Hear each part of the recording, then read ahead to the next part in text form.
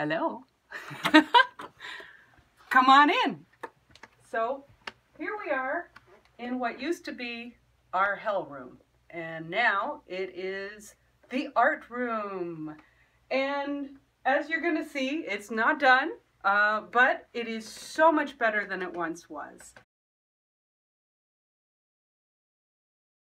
A desk area, then it got piled with stuff. You couldn't even see the desk anymore. We have undone all that, and now we have our sewing area for projects, Halloween costumes and such. We have Louise here to help us with that. And then we made a little sitting area over here. We've got the world's ugliest lamps, which I love and inherited from my parents. Let's see, we've got a lot of paperwork still, even though I got rid of a lot. You know, there's some stuff you can't get rid of, but I'm continuing to go through it all. And ultimately, my hope is to have it all contained in the file cabinets and completely clear on top. Over here, I'm a big knitter, and my kids are too, so we have lots and lots of yarn and supplies. We've got, you know, all kinds of things for craft making, project making things.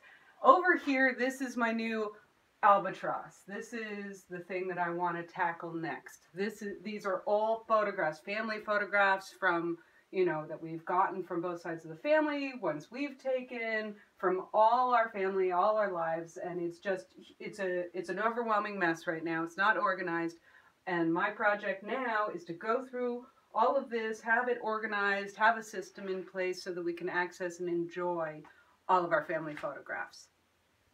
We can go over here where you can see the room is getting used. Greta is making a skirt. Ta-da! I'm very proud of that.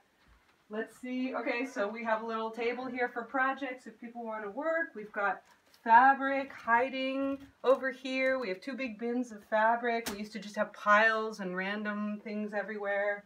And then we made a little craft corner over here, which, as you can see, still needs some help, needs some work, needs some winnowing. But, you know, we've got all our crayons and our markers and our glue sticks and everything is findable and usable. And what I love is I'll come up here and I'll find either Greta or Ilsa working on a project, and that was the goal all along, to have something that we could use and enjoy. So I hope you enjoyed this tour of what used to be the hell room and is now the art room.